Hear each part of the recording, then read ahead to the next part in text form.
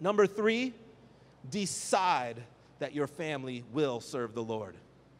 Decide that your family will serve the Lord. Don't just hope. I hope they go to church. I hope they have a relation. I hope my kids grow up and walk with the Lord. How many of you guys know we can do a whole lot more than just hope? We can decide. Well, but Pastor Jay, the Bible, God created us with, so to decide for themselves what they end up doing. Yes, it is absolutely their own decision. But how many of you know you should decide that they're going to make the right one? You know what I mean? It's more than hoping. I'm deciding, no, you will know the Lord. You will know the truth. How many of you know, it's like when Paul and Silas said, when they said, believe on the Lord Jesus Christ and you will be saved, you and your household. How many of you know they did a whole lot more than saying, don't just believe that you're going to be saved.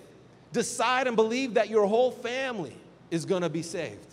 This is an important thing. This is an important distinction of what God is calling us as believers to do. One of the ways that we see our families step into salvation is we decide that they will serve the Lord. I don't know about you, but I'm deciding. I have 3 kids. I have a 13-year-old son. That means I have a teenager in my house. He is living in my house, and it is different. You know what I mean? It's different. Like, all of a sudden, there's different music that's going on. There's different things that he wants to watch, different interests. There's this whole different gender now that he talks to. You know what I'm saying? Like, there's all these different things that are happening. And just because they know the Lord today, we can't assume that there's not an enemy out there that's going to try to get them off track. And so I need to decide for my children, no. I'm deciding that you will know the truth, that you are going to stay with it, and that we will get you on the right track.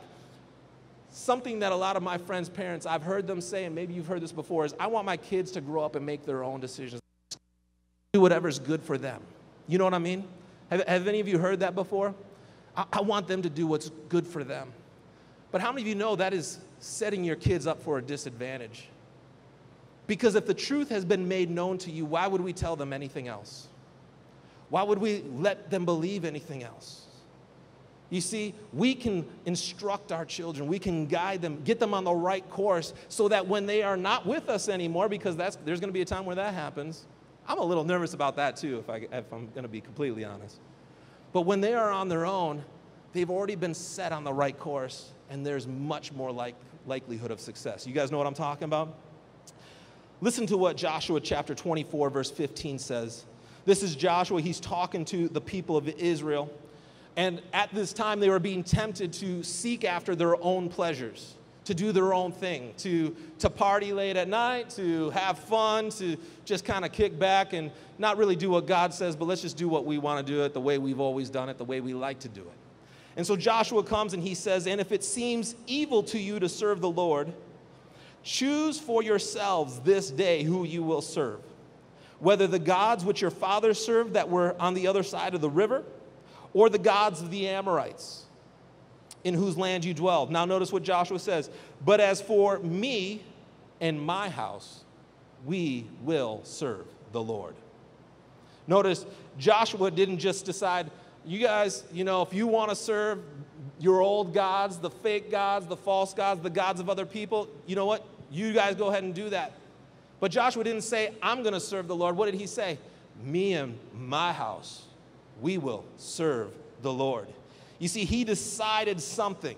And I'm telling you, if Joshua can choose that his family is going to serve the Lord, how many know we can choose the same thing?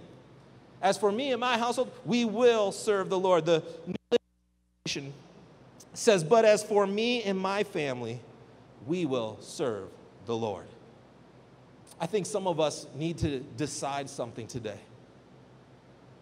Me and my family, we're going to serve the Lord. Yeah, there's a lot of other options out there, or yeah, there's a lot of other things that they could be doing, or yes, there's a lot of other opportunities out there. But for me and my family, we will serve the Lord.